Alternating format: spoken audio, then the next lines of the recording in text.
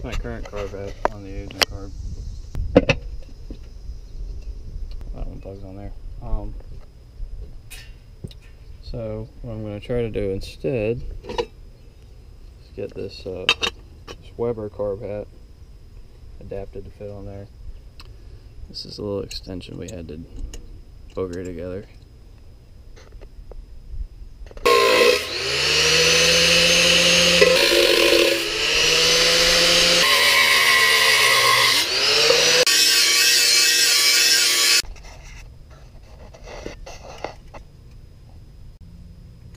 I need to cut this little bridge piece out.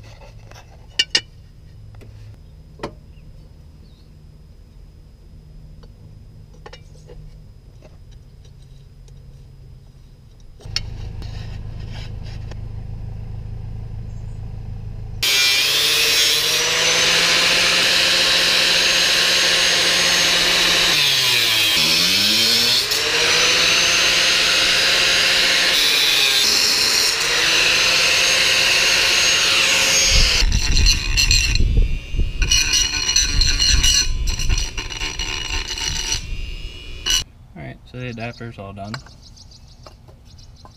that there. Put that there.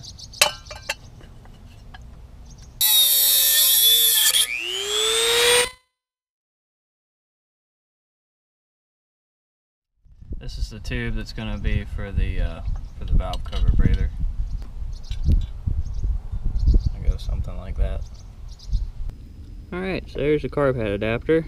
Just got back from the machine shop. I'm going to put it on now.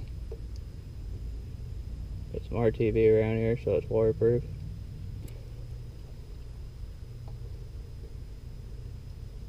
Put the O-ring on here. There's the carb hat. I had them weld a little tube on here, but this tube's a little too small. I just wrapped it in tape for now. I'll get a bigger tube later. That on here. And get the angle right over here before I go bolting it down.